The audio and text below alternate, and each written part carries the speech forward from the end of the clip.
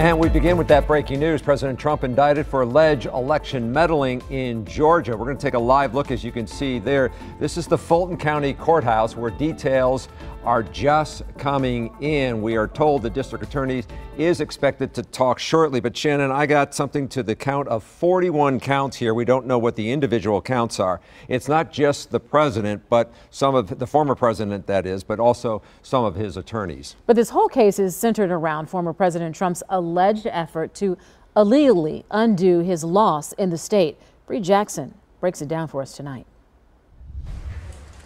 The grand jury hearing evidence surrounding former President Trump's alleged role in efforts to overturn Georgia's 2020 election results, handing up 10 indictments to Judge Robert McBurney, who remained tight-lipped about their decision.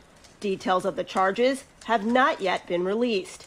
The Fulton County District Attorney, Fani Willis, arguing that Mr. Trump and his allies broke the law in their efforts to overturn Georgia's 2020 election results, laying out evidence, including this 2021 call to the Secretary of State. I just want to find 11,780 votes. The GOP frontrunner insists he's innocent. We don't take plea deals because I did nothing wrong. And has accused Willis, a Democrat, of a partisan investigation.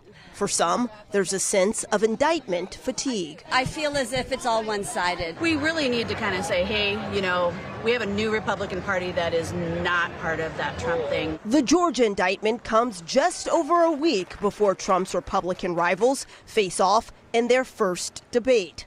And unlike former President Trump's previous 3 court appearances, the entire process in Georgia could play out on live television. The state law there says that cameras are allowed in the courtroom with the judge's approval.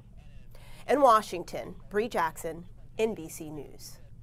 Again, that breaking news: President Trump indicted tonight by a grand jury in Georgia. Bree mentioned next week's debate here in Milwaukee. The former president has qualified, but still has not said one way or the other if he will participate.